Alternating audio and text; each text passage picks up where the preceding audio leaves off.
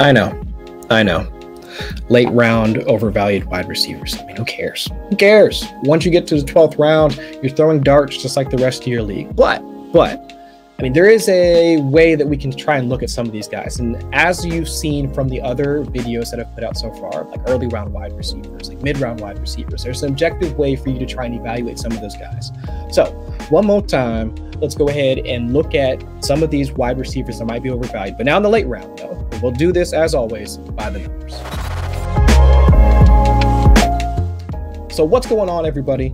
We've got one more video here in the wide receiver series looking at some of the overvalued guys. But first, I want to take a look back at last week's video. I did have a comment when I talked about Brandon Ayuk and his situation for 2022 and thinking that his connection with Trey Lance won't be as strong, I mean, given Trey Lance's running nature, but the comment did ask to take a look at some of the routes where Ayuk will be going across the field. That's where Trey Lance is strong. That's where Brandon Ayuk is strong as well. And by the numbers, that does seem to bear out. I mean, I took a look at Lance's EPA per pass across the middle and Brandon Ayuk's EPA per target over similar routes.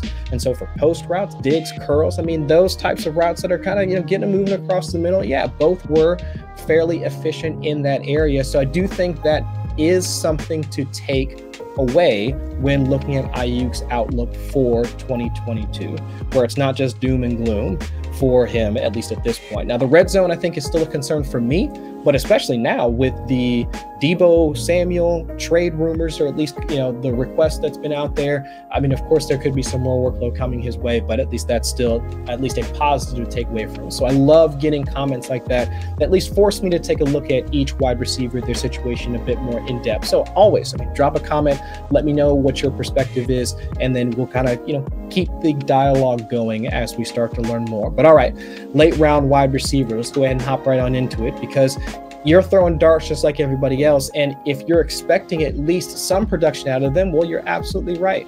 I mean, if your expectation is that the guy you're drafting is going to have at least one appearance in the top 24, 50-50 shot.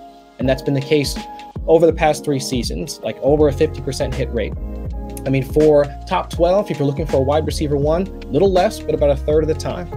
But now, if you want that sustained production, maybe a few games here or there, as either a top 12 wide receiver or a top 24 wide receiver 2 on your team, okay, that drops down to about 7, 8, 9%, somewhere in there.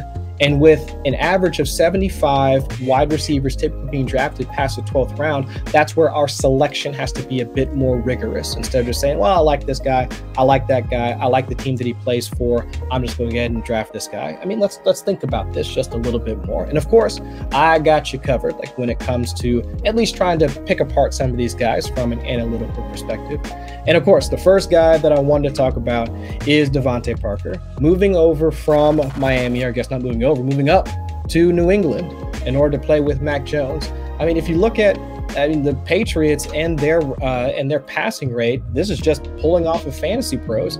I mean, the Patriots had one of the lowest rates in the league in terms of passing to their wide receivers. I mean, remember all those touchdowns that went to Hunter Henry? I mean, all the stuff that we were expecting to go to Jonnu Smith and never made it there, even the passes to Ramondre Stevenson. Now we're expecting Devante Parker, who's coming over from having about a 22% target share in Miami to now having possibly, something less there, like in New England. Now, this is also one of the teams that does the exact same thing once they get into the red zone. I mean, they have one of the lowest passing rates to their wide receivers once they get into the red zone as well. So if the target share is going to be an issue for Devante Parker, on top of the red zone equity as well, I don't know. I have some concerns with him going there, even if the target should be at least fairly voluminous, like for Parker overall, but the touchdown equity is something that I'm concerned about.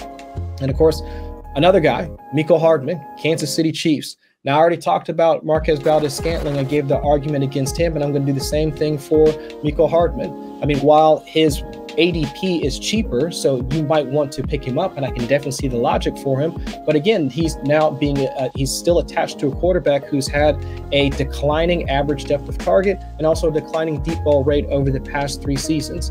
And if Mecole is already 3rd on the team in terms of red zone targets, now with the departure of Tyreek Hill, I could totally see like some folks like, and of course Juju Smith-Schuster are we really assuming he's going to pick up that type of slack? I mean, okay, fine.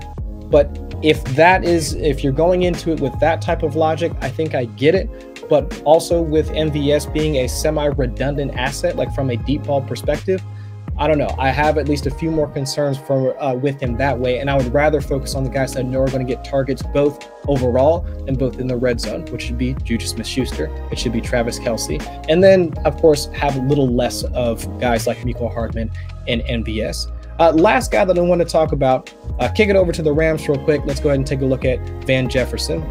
Now, overall, Van Jefferson, his targets per route run throughout the regular season, fairly strong, 17, 18, 19% throughout the entire season. And that's with the injury to Robert Woods, bringing in Odell Beckham. I mean, plenty of turmoil, or at least turnover within that passing offense, but still had a strong overall performance. But his red zone performance, I mean, his red zone opportunity was one of the lowest, like on his own team.